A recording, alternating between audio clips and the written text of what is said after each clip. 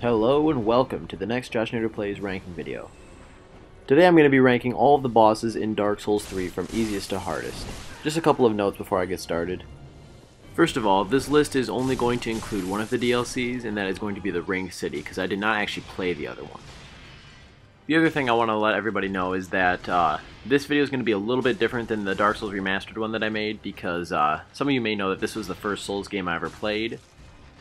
So as you can imagine, some of the bosses that are earlier in the game were actually pretty difficult for me.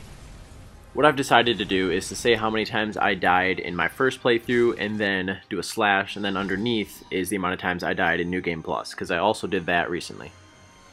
One more thing is that I'm going to leave the audio in the background from these fights, and some of them may have commentary because I was in mic parties with friends some of the time when I was playing this game, so just be aware of that. So with that out of the way, I guess I'll go ahead and jump right in with number 23. And that's going to be Yorm the Giant. Is Yorm ridiculously easy? In my opinion, yes. Is the fight still epic? In my opinion, yes. The only way to die in this battle is if you are unable to find the Storm Ruler in your muddled inventory, but as soon as you equip it, the fight becomes very simple. Dodge his very easily telegraphed attacks, charge the Storm Ruler, and strike. It only takes 5 hits to kill him, and he even staggers after taking a certain amount of damage. The majority of Yorm's attacks involve him swinging or slashing at you with his axe. However, many of his attacks are so slow that you don't even really need to evade through them as long as you're behind him or you stay around his legs. I did die to this boss one time during my first playthrough because I had not sold or gotten rid of any of the weapons in my inventory, so it took me forever to find the Storm Ruler, and I actually got hit twice while I was trying to find it. I have never actually attempted killing this boss without the Storm Ruler, but I imagine that would be a bit more difficult, even though his attacks are very easy to avoid, and I think that makes this boss undoubtedly the easiest. Number 22, Ancient Wyvern. This fight can either be extremely epic or very anticlimactic based on how you look at it. One thing's for sure, I'm glad I knew what to do when this boss flew in. I imagine fighting it the old-fashioned way by just swinging your sword at it would be pretty damn hard, but I prefer the one-shot kill you can inflict by running past a few mildly aggressive man-serpents and plunging down at the giant dragon. The only thing you really need to worry about in this fight is making sure that you stay on your toes and don't let the man-serpents catch up with you. As long as you sprint all the way through this area with the staircases and the extremely annoying man-serpent that throws the axe, you should be just fine. I did embarrassingly die once during Journey 2 by missing the plunge attack. It was a very anticlimactic and also embarrassing move, so make sure the Wyvern is in position before you jump.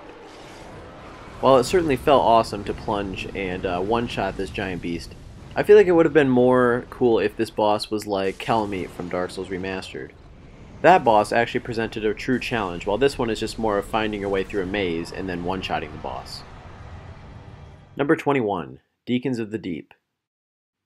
Now, I think it's safe to say that I got pretty cocky after absolutely destroying this creepy congregation during my first playthrough. The deacons pretty much just stood there, and I figured out pretty quickly how to kill them. It wasn't until Journey 2 that I found out the hard way that they can curse you. I think it's kind of a cheap way to kill the player, but it's the only real threat in this fight aside from the potential gang rape if you get completely surrounded. Whack the deacon that's surging red, and take out the ones that will occasionally try to curse you, and you should have no problem in this fight. I don't hate this boss, but it is a nuisance and is far from the best gang fight in the Souls series, at least that I've played. Number 20, Crystal Sage. I actually really like this boss. I think it's a nice way to top an area that was very meh in my opinion. Yeah, I was not a huge fan of the Road of Sacrifices. The Crystal Sage is only difficult if you let it be difficult. When the fight begins, run right in and dish in as much damage as you can, and the Sage shouldn't really be able to do much but teleport and repeat the process. When it starts to clone, you have two options. Kill the clones or just go for the OG Purple Sage. Both options seem to bring me equal success. If you're getting pelted with spells, the pillars and walls should be enough to shield you while you heal up. Honestly, the Sage's attacks aren't even very accurate, so you can pretty much just run around and attack whatever you want, and just roll every once in a while to avoid the stronger spells. This boss reminds me a little bit of a slightly stronger version of Pinwheel. And even though that boss was terrible, there's just something about the Sage that makes me want to fight it again after I finally beat it. Number 19, Iodex Gundyr. When I first fought this boss, I was thinking I would be hopeless at this game. I may as well remind everyone that this was the first Souls game that I ever played. Now, after some practice, he's pretty easy. The fight is nothing fancy until Phase 2, but if you keep swinging as he transforms, Iodex should be dead before he even has a chance to counter you. In Phase 1, he has a couple of very inaccurate swings that are pretty damn easy to dodge. Phase 2 is a lot more difficult in my opinion, with him turning into an Abyss Beast that can really hit you hard. But as I said before, if you can output enough damage, you'll have him dead before he even really has a chance to fight back. And he's dead. Number 18, Vort of the Boreal Valley. I think it's important to once again here mention that this is the second boss that I ever fought in the Souls series. Now, this was before I really knew about iframes, so I didn't really know that you were supposed to evade through attacks or into attacks. I thought you were just supposed to get away from them when they tried to swing at you. With that being said, after all the experience I gained in Dark Souls Remastered and the first playthrough of Dark Souls 3, when I came back in Journey 2, this boss was super easy to avoid. I found that you didn't even really need to roll a lot in Phase 1, you just gotta walk and get behind him and then smack him right in the ass. During Phase 2 though, he does gain a few charging attacks that can actually hit pretty hard, but as long as you can roll through them, you'll be just fine. After that, he almost always goes straight into this frost attack animation, which gives you tons of time to get behind him and continue to output damage. Vort is still a really cool boss, but definitely not a difficult one.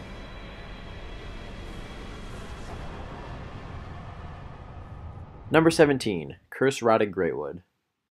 Okay, this boss is seriously just nasty. In order to do any damage to him, you have to bust his balls, and I mean that quite literally. All this disgusting tree beast does is try to ass crash on top of you and piss acidic urine. Destroy its ballsacks ASAP to avoid the fight getting any more stupid, which it eventually does when he pulls out his fleshy arm to do some fun grabbing attacks. I'll give the Greatwood points for looking kinda cool, but in reality this fight just feels dragged out, long, boring, and it just pissed me off. Most of his attacks are pretty slow, but they seem kind of delayed, and so I actually ended up getting hit quite a bit. He gives you plenty of time to heal, but it's just annoying when you go right back into the combat to go after these stupid zits that you have to slice on him, and then you just get hit again. And I promise you, the bony arm that comes out of his intestines doesn't add anything interesting to the fight.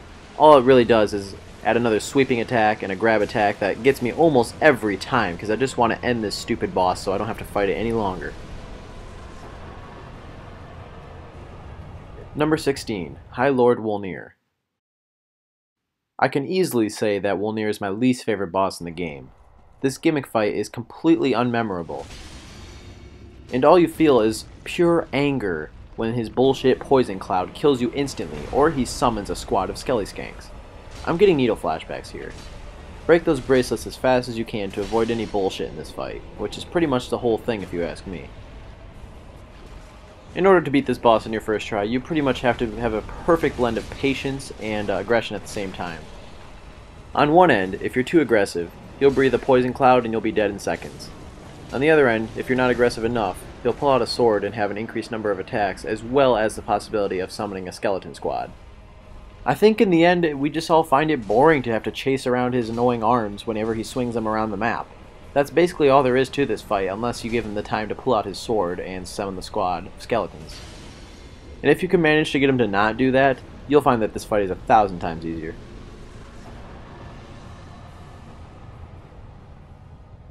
Number 15, Osiros, the Consumed King. Is it just me, or is this fight very RNG based? During my first playthrough, I was able to kill Osiros in 30 seconds on my first try, because he seemingly would rather attack the walls than even take one look at me. During Journey 2, however, he was much more aggressive and actually killed me once with his AoE attack thingy. Despite this, I was able to get behind him again on my second try, and take out my fury on this beast's booty. Fuck you and fuck your ocelot, Osiros. I couldn't possibly care less about your stupid dialogue, and I also don't understand why you're so stupid. Like, is this thing blind? Hello, I'm over here. Oh, yep, you see me? Oh, well, in 30 seconds I'll be behind you again anyway. Although I do think this fight is very RNG based, the best recommendation I can give is to stay really close to him unless he does his AoE. If he's not doing that, it should be very easy to avoid his charge attacks by just staying right and close to his back legs. For me, this fight always went one of two ways.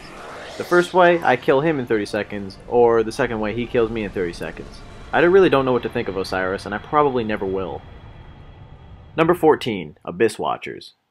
prepare yourself for one of the most epic fights in this game, and it's not even halfway through the story.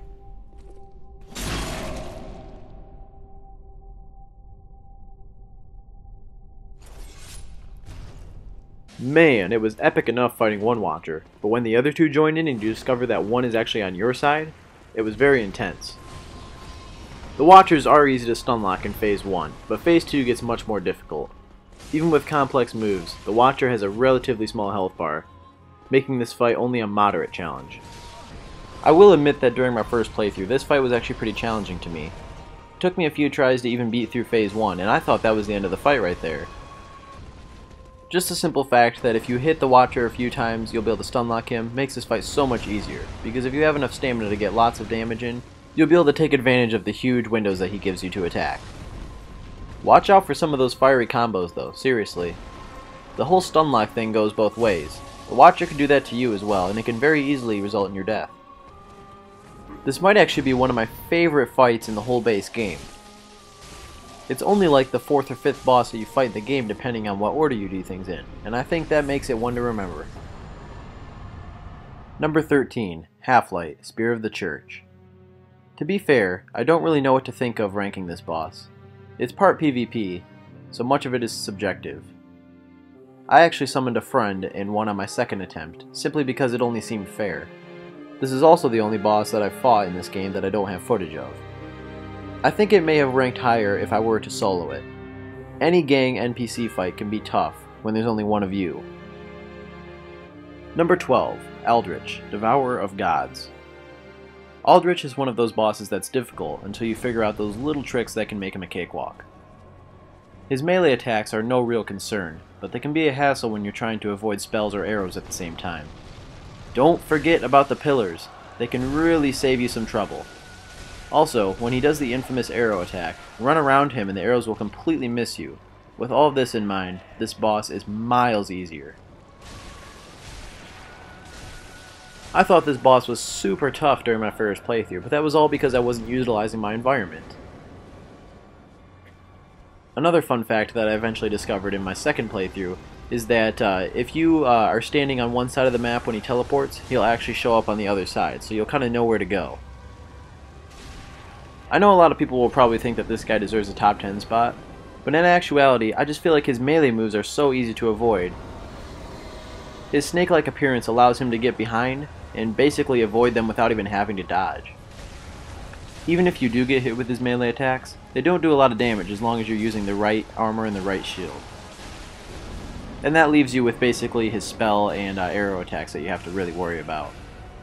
I'd also like to mention that in Journey 2, he didn't even use the arrow attack at all on me during my fight with him. Number 11. Now I know a lot of people are going to disagree with me putting Old Demon King this high up on the list, but I just had a tough time with this fight in Journey 1. I'm very well aware that people think he's easy, but I'm entitled to my own opinion, and I could never quite figure out how to avoid those stupid fire AoEs that he would constantly emit. Even after finally learning his moveset and beating him, I just found this fight to be annoying, and it felt like a slightly harder reskin of the Demon Fire Sage from Dark Souls 1. With all of that said, he does look very cool, and he really does act like an old Demon King. Sometimes the fight can actually look very dazzling, even with fire rings spreading all over the place and meteors flying at you. But unfortunately, that's all I really have to say about this unoriginal boss that I will probably skip in future playthroughs since he is optional. Number 10, Dragon Slayer Armor. Wow, what an awesome fight this was. This boss's lightning axe will make short work of any shield stability you may have, but his swing attacks are pretty easy to avoid. I found his most unpredictable attack to be the Shield Bash. This can leave you open to unexpected counters. This boss also likes to deceptively drop to the ground, giving you a false sense of security when he's actually winding up for an AoE blast. Still, his slower speed made this fight more of a speed bump for me than anything else. I'm not by any means saying that this boss is easy. I know a lot of people really struggle with him, and I can see why. There's also an RNG factor to the fight where there's these the flying moth thingies. Not really sure what they are, but they fly around the boss arena. And if they hit you with their mud attack while you're trying to fight the Dragon Slayer armor, you're going to have a really tough time. So when I do see this coming, which rarely do you see it actually coming before it happens, I tend to back away from them.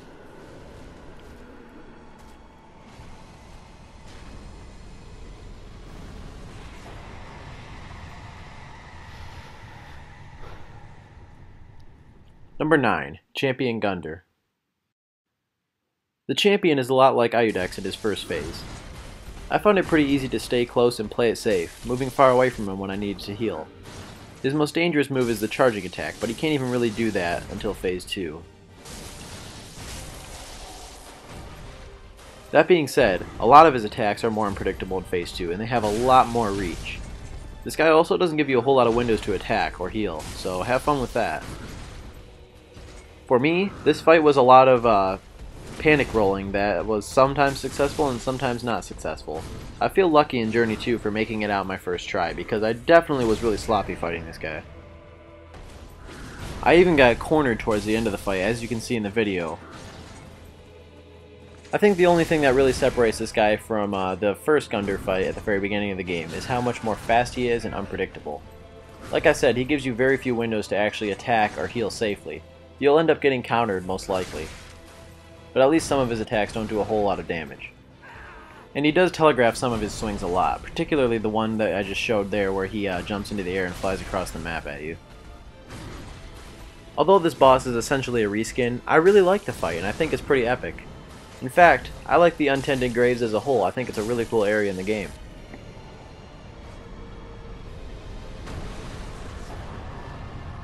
Number 8. Demon Prince. The Demon Prince fight is probably my favorite gang fight in the game. I was about to call bullshit when I walked into the arena until I realized that the demons actually take turns being in a frenzied attack state. I was able to down both of them very easily, but boy was I in for a surprise when phase 2 hit. The new Demon Prince is stronger, faster, and I found myself having trouble getting hits in. I ended up summoning a friend for this fight because I was so excited to get to the rest of the Ring City. Thank you for the tip, Joshua. I kind of wish that I didn't though, because I definitely could have beaten this. The first phase is pretty damn easy. The only thing you really need to watch out for is when they're both attacking you at once. Otherwise, you just go for the one that's aggroed and stay right behind him. I feel like it's pretty easy if you stay like under his back legs, which is a very good strategy for any boss that looks like this, honestly. Phase 2 is where I really struggled. The Demon Prince is very fast, and he tends to fly around a lot, so it was hard for me to get hits in, and I think I ended up just giving in to the difficulty. That only makes me all the more excited to do this fight in Journey 2, though, because I will definitely be soloing it second time around. Oh, yeah, so much health now. Number 7. Dancer of the Boreal Valley. The Dancer is one of my favorite bosses in the game. She has undoubtedly a dazzling appearance and a moveset like no other Soulsborne enemy.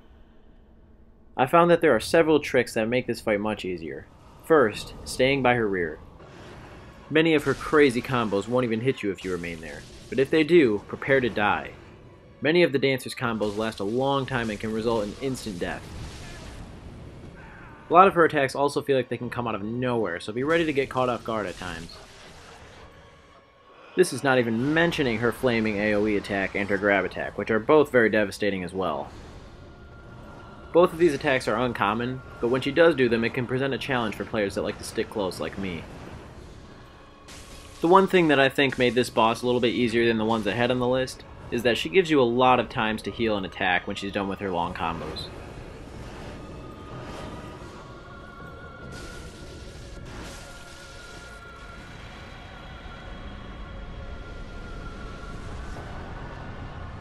Number 6. Lothric and Lorien.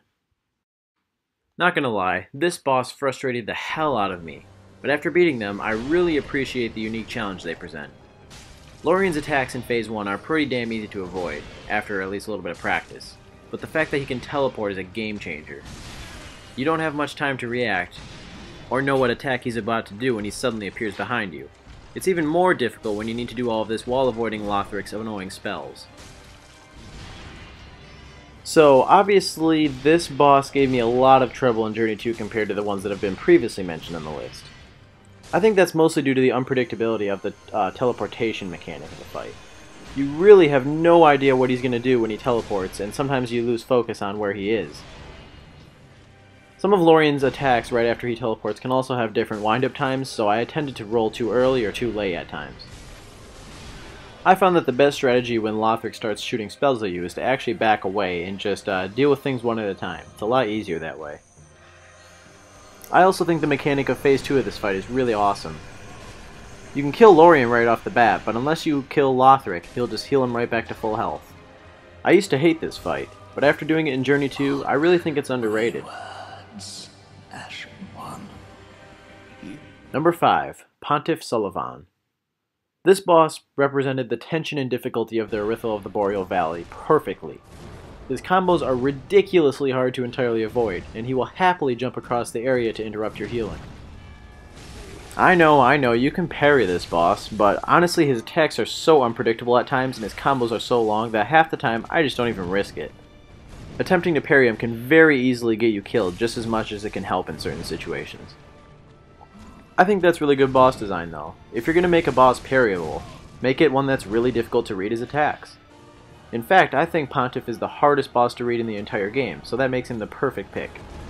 The second phase is extremely unique in that he splits in two, the clone actually telegraphing what Pontiff is about to do. Keeping the clone alive actually helped me a lot during Phase 2, despite many close calls in the attempt that finally brought me victory. I think this is one of the only bosses that in Journey 2 I did not feel like I had a better grip on how to fight him than I did in the first playthrough. So with that in mind, I do feel very lucky to have only died to him 3 times in New Game Plus. Pontiff is undoubtedly the Ornstein and Smough of Dark Souls 3, having many players getting frustrated enough to throw their controllers across the room.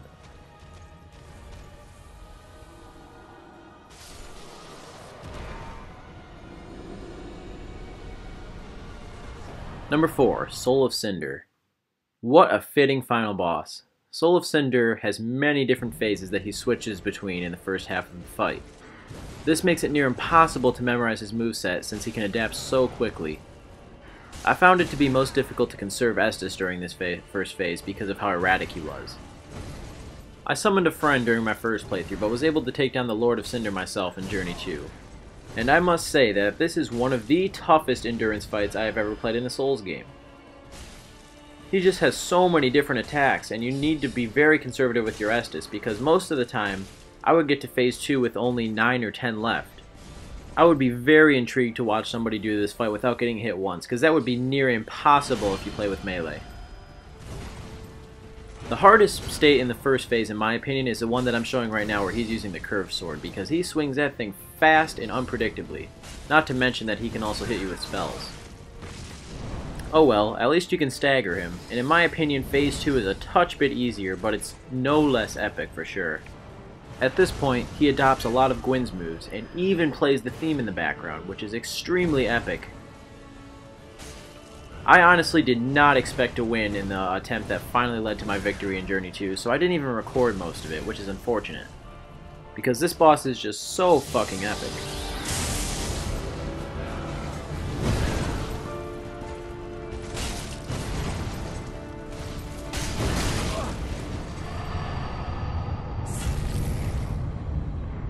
Number 3, Slave Knight Gale. Oh my goodness. This has got to be my favorite boss in the entire series that I've played so far. Okay, I'm gonna try to heal. I really think this is the closest that we'll ever get to a perfect boss fight in a video game, and it's pretty much the final boss of Dark Souls 3 because, I mean, the Ring City is the final DLC, but yeah, this fight is just crazy difficult, but it's difficult in a really good way in that it challenges you to really learn his moveset and know it by heart in order to win.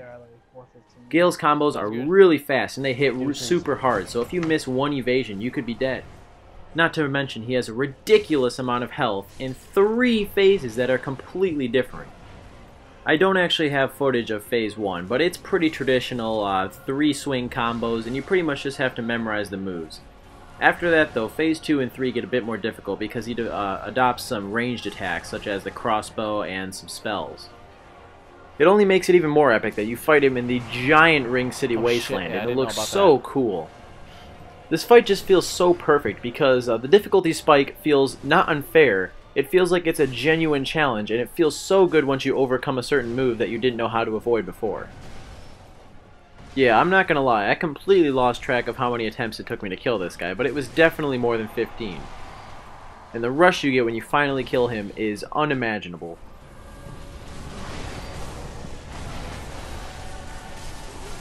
Oh, I did it! Oh my god! No way. Number 2, Nameless King. I think it's safe to say that even the most difficult of Souls bosses have a calculated moveset, and once you finally learn the moveset, you're much more adept at taking them down. I have to say that the Nameless King had the most difficult to learn moveset for me. Phase 1 is very simple, and I was able to learn how to best the dragon very quickly, but in Phase 2, the king is relentless, sporting a ton of stab and thrust attacks. I really struggled to dodge these because they always seem to have smaller windups than they actually do. So although the king's attacks are fairly slow, his hits deal tons of damage and leave you open for merciless counterattacks. Sticking close to him seems ideal, but even sometimes his thrust attacks can still hit you when he does a 360 and completely wows you with how fast he can turn. Much like Slave Knight Gale, Nameless King also has a ton of HP in his second phase, making it really difficult to have enough Estus to last you the whole fight. And yeah, I actually did count how many times I died to this boss, and it was 22.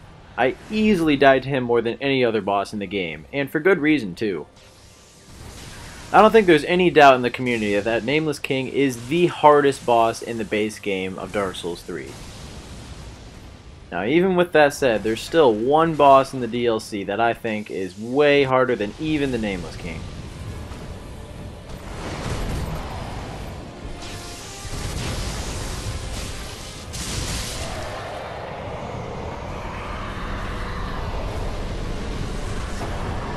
Number 1. Dark Eater Midir. If you didn't expect to see Midir in the top 3, I assume you haven't played the Ring City. This boss has an unprecedented amount of HP, extremely powerful attacks, and enormous hitboxes. Although some of his melee attacks are fairly simple to dodge, it can be difficult to conserve Estus if you are hit even a few times early on in the fight. Each attempt took me nearly 10 minutes to get him down to half health, and I could barely even get farther than that. I ended up summoning a friend for this fight, but it was still very difficult to pull off and no less epic to slay this legendary beast. I eventually discovered that the best thing to do about his fire attacks is to just block them, and to do it at the right time. And in that way, he's a lot like Kalameet, but his melee attacks and unbelievable amount of health just make this fight way harder than anything you could possibly imagine before you go into the fight. That makes Midir undoubtedly the hardest boss in Dark Souls 3, and maybe even the entire Souls series.